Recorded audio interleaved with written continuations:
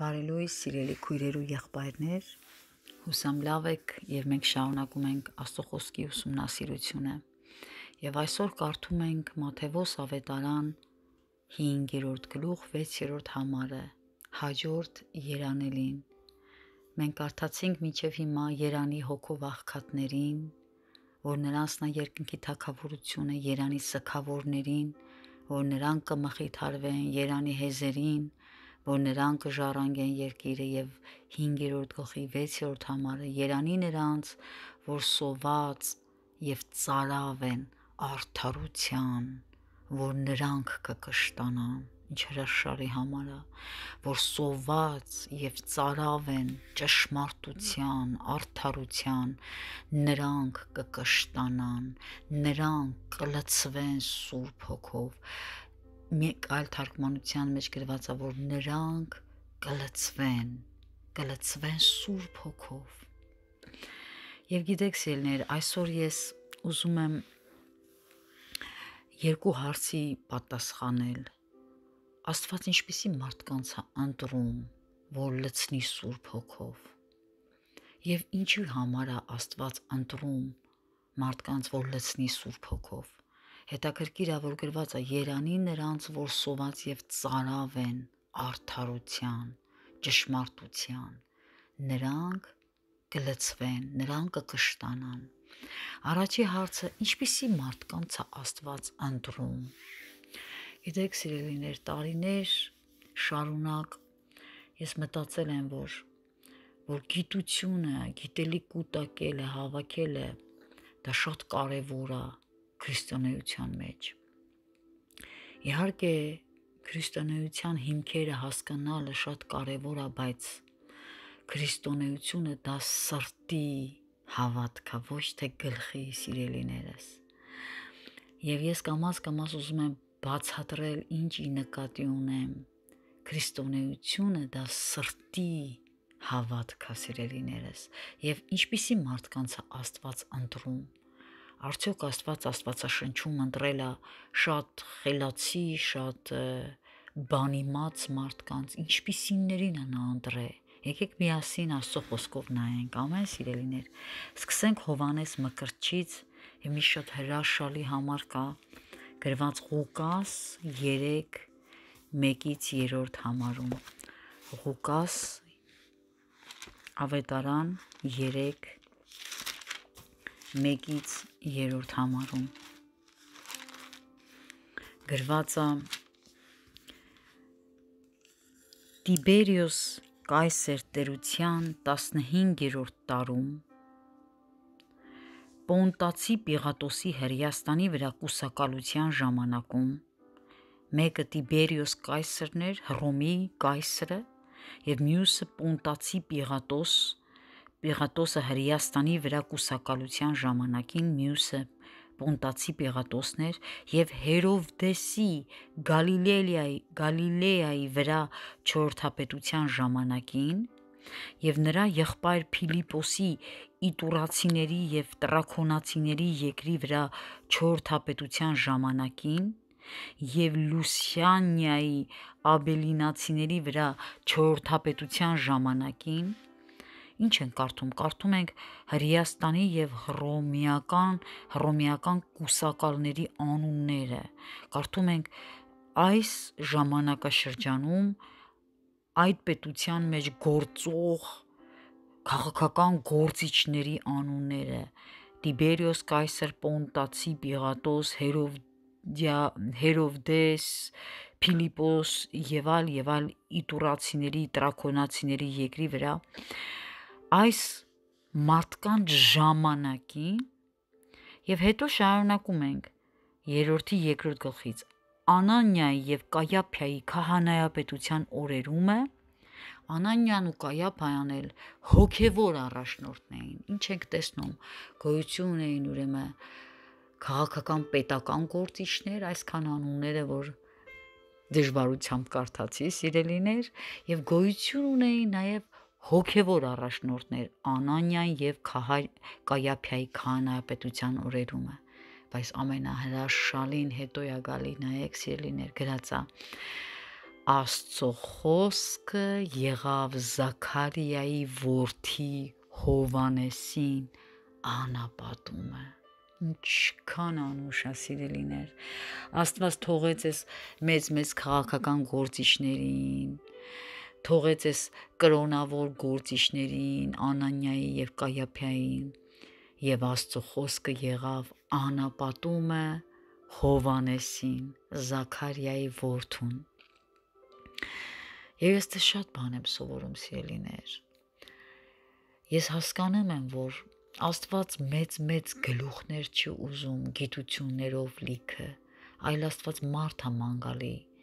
իր սրտի համեմատ մարդ։ Սիրելիներ, աշակերտներին էլ Տեր Հիսուսը չի ընտրում աստվածաբանական համալսարաններ ավարտած մարդկանց։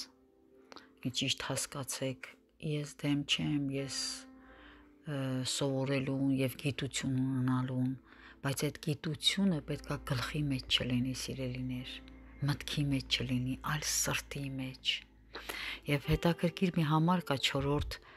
Գործք Առաքելոց 4-րդ գլուխ 13-րդ համարից, երբ որ աշակերտները արդեն Սուրբ Հոգով լեցված էին ու համարձակորեն քարոզում էին Տեր Հիսուս Քրիստոսին, 4:13-ից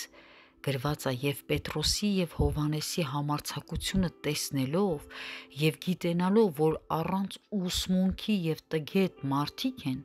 զարմանում էին, միայն ճանաչում էին նրանց, որ Հիսուսի հետ էին»։ Գրածա, որ գիտեին, որ նրանք առանց ուսմունքի տգետ մարդիկ էին, բայց մի բան էին ճանաչում, նրանք Հիսուսի հետ էին։ Գիտես, սիրելիս, ես ու դու, երբ որ Հիսուսի հետ լինենք, իրապես մեզ մեր հայրը կիմանա, որ մենք Տեր Հիսուսի հետ ենք, եւ ամենակարևորը թշնամին կիմանա, որ մենք Տեր Հիսուսի հետ ենք։ Ամեն, սիրելիներ։ Եվ ուրեմն ես ուզում եմ նորից կրկնել, որ քրիստոնեությունը դա սրտի հավատք է եւ ոչ թե գլխի։ Եվ Գործք Առաքելոց 1:7 համարում եկեք մի անգամ նորից նայենք, ովքեր կլցվեն Սուրբ Հոգով եւ ինչ է ասում Տեր Հիսուսը Գործք Առաքելոց 1:7-ում։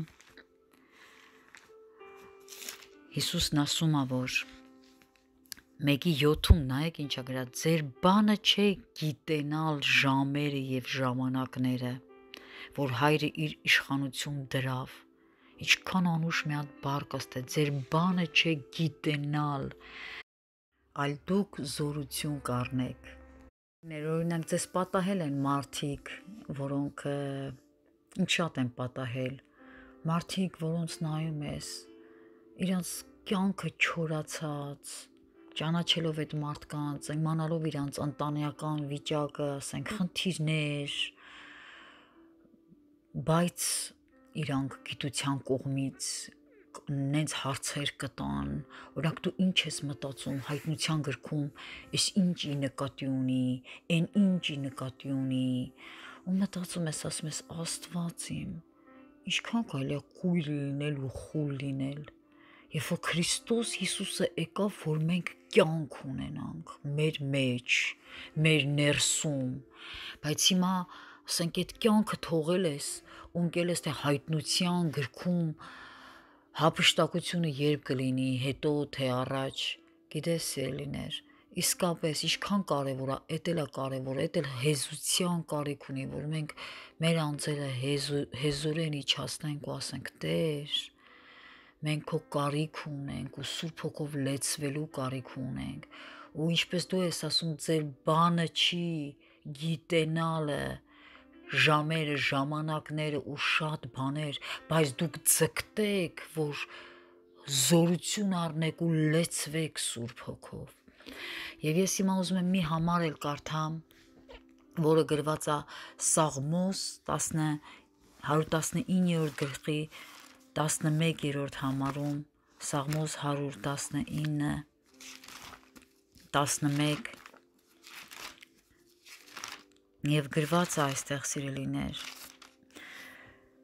Իմ սրտումը թաքցրի քո խոսքերը, որ չմեղանչեմ քեզ դեմ։ Նայեք որտեղ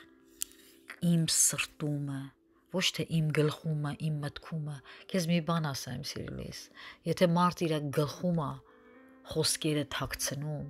հիշի, որ ինքը մեղանչելու է, որտեվ ինքը քրիստոնեությունից շատ բան չի հասկանում, կյանքից շատ բան չի հասկանում, որտեվ իր ձգտումը այն չի, որ ինքը դառնա Երանի հեզերին, Երանի հոգով աղքատներին, Երանի սքավորներին, իր ձգտումը ուրիշ բան է, գուցե գիտություն, մեծամեծ բաներ, բայց հիշում եք սիրելիներ, այդ խոսքը մենք իրար հետ անցանք, որ Երեմիան ասում է, մեծամեծ բաներ ես որոնում, մի որոնի, Հիսուս Քրիստոսն ասում է, լցվիր Սուրբ Հոգով, եւ Սաղմոս 119-ը իմ սրտումը թաքցրի քո խոսքը, որ չմեղանչեմ։ Հիմա սիրելիներս, եկեք նորից վերադառնանք Մաթեւոս ավետարան 5-րդ գլուխ 6-րդ համարը, որ ասում է Երանի նրանց, ովքեր սոված են եւ ծարավ են արդարության, որ նրանք կլցվեն Սուրբ Հոգով, որ նրանք կկշտանան։ Գիտես սիրելիներ, ես ոնց եմ հասկանում այդ ամենը։ Ես ոնց եմ հասկանում սոված ու ծարավ արդարության։ Օրինակ մենք միասին անցանք, չէ, Երանի հեզերին։ Մենք տեսանք մեր Տեր Հիսուս Քրիստոսի հեզության աստիճանը, խոնարհության աստիճանը, որ ինքը իջավ։ Մենք տեսանք իր փառքը։ Ես շատ եմ կրկնում այս համարը, ավետարանում մենք տառ չենք ման գալի, մենք գիտություն չենք ման գալի, մենք փնտրում ենք մեր Տեր Հիսուս Քրիստոսի փառքը եւ տեսնում ենք ինչպիսին էր նա։ Եվ հետո սիրելիներ, մենք կարդում ենք նաեւ, օրինակ ես կարդում եմ Փիլիպեցիների գլուխ, եթե բացենք 4-րդ գլխի 4-րդ համարից։ Ես բացեմ, դուք էլ ինձ հետ հետևեք սիրելիներ։ Փիլիպեցիների թուղթ 4:4։ Սա սիրելիներս 4:4-ում, 4-ում գրված է նոր կտակարանյան պատվիրան, որն ասում է ուրախ եղեք Տերումը, ամեն ժամանակ ասում եմ ձեզ, ուրախ եղեք։ Եվ մի այլ պատվիրան էլ կա Փիլիպեցիների 2-րդ գլխի 14-րդ համարում։ Գրված է ամեն բան գործեցեք առանց տրտունջի եւ վիճաբանությունների։ Ամեն բան գործեցեք առանց տրտնջալու, առանց բողոքելու, առանց փնթփնթալու եւ առանց կռվի, առանց վիճաբանությունների։ Եվ երբ որ կարդում ես Փիլիպեցիների 4-րդն ու 4-րդը, ուրախ եղի, Սյուզան, ամեն ժամանակ ուրախ եղի։ Իսկ այսօր ոնց որ այդքան ուրախ չեմ Տեր, բայց պատվերն ասում է ուրախ եղի Սյուզան։ Ուրեմն ինչի կարիք ունեմ սիրելիս ես։ Ես կարիք ունեմ լցվելու Սուրբ Հոգով։ Գրված է 2:14-ում Սյուզան, ամեն բան արա առանց տրտունջի, ամեն բան արա առանց վիճաբանությունների։ Ու այս նոր կտակարանյան պատվերը ես տեսնում եմ, չէ Տեր, այս իմ կյանքում չի գործում։ Ես չեմ կարող ամեն բան, որոշ բաներ, որ ինձ դուր է գալի, կարում եմ անեմ առանց տրտունջի, առանց վիճաբանությունների, բայց որոշ բաներ ես չեմ կարող առանց տրտնջալու։ Ես տեսնում եմ իմ պակասը։ Եվ երբ որ ես տեսնում եմ իմ պակասը, ու սկսում եմ ծարավել այդ արդարությանը, ծարավում եմ ու ասում եմ Տեր, տուր ինձ այս արդարությունը, որ ես կարողանամ պահել այս պատվիրանը, ամեն բան գործեմ առանց տրտունջի, առանց վիճաբանության, ես կարիք ունեմ Տեր։ Այդ ժամանակը, որ ես գնում եմ ու ասում եմ, ես կարիքավոր եմ Տեր, ու Տերը լցնում է ինձ Սուրբ Հոգով, պահելու այս պատվիրանը։ Կամ օրինակ Փիլիպեցիների 4-րդ գլուխ 6-րդ համարից սիրելիս, ոչինչ հոգս մի արա։ Ինչ է քեզ թվում, սիրելիներ, Աստվածաշունչը որ գրված է, Հիսուս Քրիստոսը որ գրել է, որ տվել է այս խոսքը, արդյոք նա տվել է չափազանցրած տարբերակով, մենք էլ ասում ենք, չէ, անհնար է, այս անհնար է պայել, ոչինչ հոգս մի արա։ Իհարկե սելներ, մարդու կողման է անհնար է, բայց Աստծո կողման է հնարավոր է։ Ու երբ որ մենք կարդում ենք այս նոր կտակարանյան պատվերները, ամեն բան արա առանց տրտունջի, առանց վիճաբանության, ամեն ժամանակ ուրախ եղի, ոչ մի բանում հոգս մի արա։ Եվ Փիլիպեցիների 4:11 գրված է, որովհետև սովորել եմ ամեն բանի մեջ բավարարված լինել։ Երբ որ ես կարդում եմ այս համարները, սիրելիներ, ու տեսնում եմ, որ այս համարները իմ կյանքում չի գործում այս համարները իմ կյանքում։ Երբ, օրինակ սիրելիս, շատերը ունեք փոքրիկ երեխաներ եւ ձեր զավակներին, փոքրիկներին մեծացնում եք, եւ ես գիտեմ, որ հեշտ չի սիրելիս, բայց դու քրիստոնյա ես ու կանչված ես վկա լինելու քո ընտանիքում։ Եւ երբ որ դու քո զավակներին մեծացնում ես ու տեսնում ես, որ դու արդեն հոգնել ես, դու տեսնում ես, որ արդեն տրտունջ է սկսվում քո մոտ, ու այդ տրտունջից միգուցե վիճաբանություն է սկսվում քո ամուսնու հետ, ինչի կարիք ունես։ Դու կարիք ունես գնալու Տիրոջ առաջ ու ասելու. Տեր, ես ծարավ եմ ու սոված եմ այս արդարությանը, այս ճշմարտությանը, որը գրված է Փիլիպեցիների 2:14-ում, որ ամեն բան արա առանց տրտունջի, խնդրում եմ, ես կարիքավոր եմ, լցրու ինձ Սուրբ Հոգով։ Եվ հենց այդ ժամանակա սիրելիս, որ Հիսուս Քրիստոսի խոսքը կատարվում է, եւ դու վերիվից զորություն կառնես, որպիսի եւ կլցվես Սուրբ Հոգով, որպիսի կարողանաս պատվիրանը պահել։ Իմ սրտում թաքցրի քո խոսքը, որ չմեղանչեմ։ Եվ գիտես, սիրելիներ, ես ձեզ ասում եմ, սա 100%-անոց ճշմարտություն է։ Հենց երեք, սիրելիներ, իսկապես օգնեցի ամուսնուս, բան պետք է անեի իր համար, ահագին օգնեցի, արեցի, հետո գործեր ունեի անելու, արեցի ու ֆիզիկապես այնքան էի հոգնել։ Ու այդ իմ հոգնածությունը արդեն որ ֆիզիկապես հոգնել էր, տանում էր մի բանի, որ զգում էի, որ էլ չեմ կարողանում, երբ որ ամուսինս էլի մի բան էր ուզում, էլի մի բան էր ասում, ես զգում էի, որ չեմ կարող էլ սիրով պատասխանեմ, էլ չեմ կարող սիրով գործեմ, էլ չեմ կարող, որովհետև հասկանում ես, որովհետև ֆիզիկական հոգնածությունն է տանում էր, որ արդեն կարծես մի տրտունջ, մի բողոք, մի բան, որ գիտես դու էլ ես հոգնել, դե ինձ էլ հասկացի ես մարդ եմ, ու մի բան արեցի ամենակարևոր բանը։ Ամուսնուս ասեցի, գիտես, ես գնում եմ աղոթելու, ես կարիք ունեմ, ես կարիքավոր եմ, իմ գինին վերջացել է, ու ես եկա Տիրոջ մոտ, անկեղծ ես իմ օրինակից եմ ասում սիրելիներ, եկա Տիրոջ մոտ ու ասեցի, Տեր, ես զգում եմ, որ վերջացել է իմ մեջ մի բան, գուցե ես ֆիզիկական հոգնածություն է, բայց ես զգում եմ, որ մեջս արդեն սերը վերջացել է, իմ գինին վերջացել է իմ մեջ, խնդրում եմ, լցրու ինձ քո Սուրբ Հոգով, եւ ձեզ վկա եմ սիրելիներ, որ ձեզ ասում եմ ճշմարտությունը, բավական էր ինձ կես ժամ Տիրոջ մոտ մնալ, Տիրոջ հետ լինել ու ասել, որ ես կարիքավոր եմ, Երանի նրանց, ովքեր սոված ու ծարավ են, արդարության,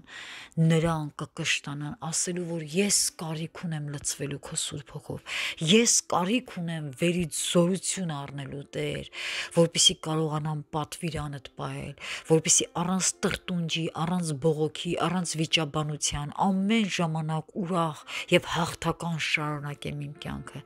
եւ Հիսուս Քրիստոսը վկայա սիրելիներս, իրապես լցվեցի Սուրբ Հոգով, ու երբ որ իջա ներքև իմ գործը շարունակելու, լցվեցի սիրով վարվելու իմ ամուսնու հետ եւ շարունակելու։ Սիրելիներ, երկրորդ կարևորագույն բանը ես հասկացա, որ Սուրբ Հոգով պետքա լեցվել ամեն օր պարզապես ապրելու համար։ Ես քեզ շատ եմ խնդրում, սիրելիս, իսկապես խնդրում եմ, այս իմ տված օրինակի վրա ես քեզ շատ խնդրում եմ, որ երբ որ դու զգում ես, որ քո մեջ վերջացել է,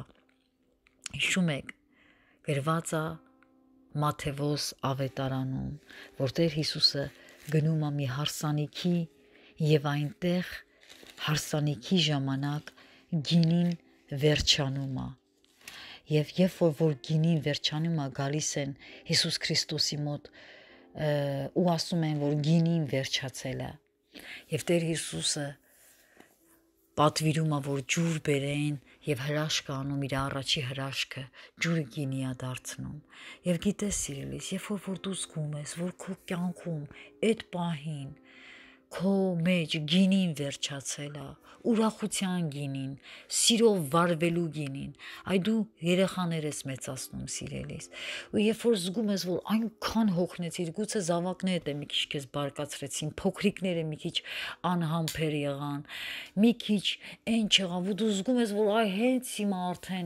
արդեն վերջացել է մի բան, ու քիչ է քեզ մնացել, հիմա դու կարող ես պայթես, սիրելիս, հիմա դու կարող ես սկսես տրտնջալ, սկսես, հետո էլ գիտեք այդ ամենը ոնց է կատարվում, սկզբից սկսում ես տրտնջալ, հետո սկսում ես ամուսնուդ հետ տրտնջալ, հետո սկսում է թեթև վիճաբանություններ, հետո ուրախությունը տա գնում, սիրելիս, խնդրում եմ, թող հենց այդտեղ ամեն բան գնա Տիրոջ մոտ ու անկեղծ ասա, Տեր, ահա ես, իմ գինին վերջացավ։ Դու ասել ես, որ վերից զորություն կառնեք, որ իմ վկան լինեք ձեր տանը, հենց ձեր տանը, սեներ քրիստոնեությունը դա կյանք է ապրելու համար, ինչքան եմ տեսել սիրներ, հազար ներողություն, բայց ինչքան եմ տեսել քրիստոնյաներ, որոնք որ իսկապես վազվզում են, եկեղեցական բաներ են անում, ծառայություններ են անում, բայց ընտանիքում մի հատ քաոս, ես տեսել եմ սիրներ, ես ինքս էլ եղել եմ, այսքան բանը ինձ բացված չի եղել, սիրելիներ, իսկապես բացված չի եղել, եւ ես մտածել եմ, որ Սուրբ Հոգով լցվել պետք է միայն ծառայելու համար, իսկ ես մի հատ հարց տամ, սիրելիս, փոքրիկներին մեծացնելը միթե դա ծառայություն չի։ Իհարկե դա ամենամեծ ծառայությունն է ու ամենամեծ պաշտոնն է, որ Հիսուս Քրիստոսը քեզ տվել է, լինել մամա։ Մաման դա մեծ ծառայություն է, սիրելիս։ Գիտես, գիշերները չքնելը, փոքրիկների համար հոգ տանելը, դա մեծագույն ծառայությունն է, սիրելիս, իսկապես, եւ եթե դու այդ ծառայության մեջ պարզապես կարողանաս Հիսուս Քրիստոսի վկան լինել ու փառաբանել ու փառվուրել քո հոր անունը այդ ամեն ինչի մեջ, գիտես դա ինձ զորավոր է եւ երբեմն սիրելիս, ոչ թե երբեմն, այլ շատ հաճախ դժվար է դա անել մենակ, դա պետք է անել լցվելով Սուրբ Հոգով, ինչ էլ որ անում ես, խնդրում եմ քեզ, երբ որ տեսնում ես գինիդ վերջացել է, երբ որ տեսնում ես, որ դու այդ քրիստոնեական նոր կտակարանյան պատվերներից արդեն պակասել ես, որ տեսնում ես, որ արդեն տրտունջ ու վիճաբանություն է գալի քո կյանքում, հիշի, ստե մի բան պակաս է, ու Երանի դու այդ ժամանակ ծարավես արդարությանը, ճշմարտությանը, եւ գաս Տիրոջ ոտների առաջ ու ասես, ես ծարավ եմ քեզ, ես ծարավ եմ քո ներկայությանը, ես ծարավ եմ լցվելու քեզանով, ես ծարավ եմ հաղթելու այս փորձությանը, որ եկել է իմ կյանքում, սիրելի Հիսուս, լցրու ինձ Սուրբ հոգով, լցրու ինձ սուրբ հոգով, եւ դու վերից զորություն կառնես սիրելիս, ու քո գինին նորից կլցվի, ու քո ուրախության գինին նորից կլցվի, ու քո խաղաղության գինին նորից կլցվի, ու դու կտեսնես, որ դու կհաղթես ու կգնաս առաջ, եւ Քրիստոս Հիսուսի վկան կլինես քո ընտանիքում։ Եվ գիտես, շատերը կտեսնեն դա, եւ որ տեսնեն դա, կասեն, սիրելիս, որն է քո հաղթանակի բանալին, ցույց տուր ինձ, ու դու մատնացույց կանես Տեր Հիսուս Քրիստոսին, ու կասես, նա է իմ հաղթանակը, եւ Սուրբ Հոգով լեցվելն է իմ զորությունը։ Ամեն սիրելիներս, փառք Տիրոջը։ Վերջի համարը կարդամ սիրելիներ ու աղոթենք։ Մաթեւոս 11:28 համարում սիրելիներ, Տեր Հիսուսը կանչ է անում, կանչում է մարդկանց իր մոտ, եւ ասում է ինձ մոտ եկեք, ամեն վաստակածներ ու բեռնավորվածներ։ Չի ասում ինձ մոտ եկեք ամեն ինքնաբավարարված մարդիկ, ինձ մոտ եկեք ամեն արդարներ, այլ ասում է ինձ մոտ եկեք բոլոր հոգնածներ, բեռնավորվածներ, ինձ մոտ եկեք, եւ ես ձեզ հանգիստ կտամ։ Գուցե գիտես սիրելիս, գուցե դու հոգնել ես, իմ սիրելի լսող, քո կյանքից, քո պարտված կյանքից, գուցե քո ընտանիքում անխաղաղություն կա, գուցե դու շատ ես հոգսանում, գուցե դու չես կարողանում Քրիստոսի մեջ ուրախ լինել, գուցե դու քո փոխհարաբերություններում ամուսինքին վիճաբանություններ ու տրտունջներ կա, Հիսուս Քրիստոսն ասում է եկ ինձ մոտ ու խնդրի լցվել Սուրբ Հոգով եւ վստահիր նրան սիրելիս, երբ որ Տերը քեզ լցնի Սուրբ Հոգով, ամեն ժամանակ, ամեն փոքր բաների մեջ դու կտեսնես, թե ինչպես ամեն տրտունջ, ամեն վիճաբանություն, ամեն հոգս, ամեն անխաղաղություն կհեռանա քո կյանքից եւ դու ճշմարտապես նրա վկան կդառնաս։ Եկեք հիմա աղոթենք։ Թանկագին Հայր, շնորհակալ եմ քեզանից, իմ քույրերի ու եղբայրների հետ միասին, որ դու մեզ սովորեցնում ես ինչպես ապրել, Տեր, ապրել մեր ամեն օրը, ամեն ժամը, Տեր քրիստոնեությունը դա ապրելու համար է, դա կյանք է, Տեր, խնդրում եմ, օգնիր մեզ ապրել, ես քույրերիս ու եղբայրներիս հետ գալիս եմ քո մոտ, հոգով աղքատ, Տեր, ուզում ենք քեզանից կախվել ու ասել, Տեր, մենք քո կարիքը ունենք Սուրբ Հոգով լեցվելու մեր փոխհարաբերություններում, Տեր, խնդրում եմ, օգնիր մեզ, մենք քո կարիք ունենք մեր ամուսինների հետ շփվելու մեջ, մեր զավակներին մեծացնելու մեջ, մեր ամեն օր, ամեն ժամ, Տեր, խնդրում եմ, Տեր, օգնիր մեզ, հիշեցրու մեզ, Տեր, որ երբ որ գինին մեր կյանքում ավարտվի, մենք չսպասենք, այլ շտապ գանք քո ոտքերի առաջ ու ասենք, սիրելի Հիսուս, լցրու մեզ քո Սուրբ Հոգով, որպեսզի մենք վերից զորություն առնենք ու կարողանանք ճշմարտապես քո վկան լինել մեր տանը, մեր փոխհարաբերություններում։ Հայր, աղոթում եմ քույրերիս ու եղբայրներիս համար, խնդրում եմ, որ բավարարես նրանց կարիքը, նրանց հոգսը, Տեր Հիսուս, սովորեցրու մեզ ապրել ու լեցվել Սուրբ Հոգով։ Տեր Հիսուս, մենք աղոթում ենք, որ այս ամենը մեր սրտերի մեջ գա եւ մեր կյանքերը փոխվի, որպեսզի իրապես մեր շրջապատի մարդիկ տեսնեն փոխված կյանքերը։ Տեր, մեզ ավել գիտություն պետք չի, Տեր, Քո խոսքն ասում է գիտությունը հպարտացնում է, բայց Աստծուն սիրողները ճանաչված են նրա կողմից, օգնիր մեզ, որ այս ճշմարտությունը մեր սրտի մեջ պահենք ու թանկ լինի այս ճշմարտությունը մեր համար Տեր, եւ ամեն վարքյան, երբ որ մենք տեսնում ենք, որ չէ, արդեն էլ չենք կարողանում, չսպասենք մի վարքյան ավել Տեր, գանք շուտ քո ոտքերի առաջ ու ասենք, ես ծարավ եմ ու սոված եմ քո արդարությանը, լցրու ինձ քո սուրբ հոգով եւ վերիդ զորություն առնենք Տեր, որպեսզի կարողանանք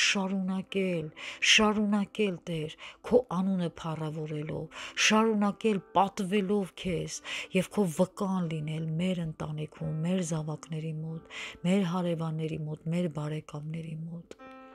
Շնորհակալ ենք քեզանից, սիրելի Հայր, մեր Տեր Հիսուս Քրիստոսի անունով աղոթեցինք եւ մեր սրտերում ասում ենք ամեն։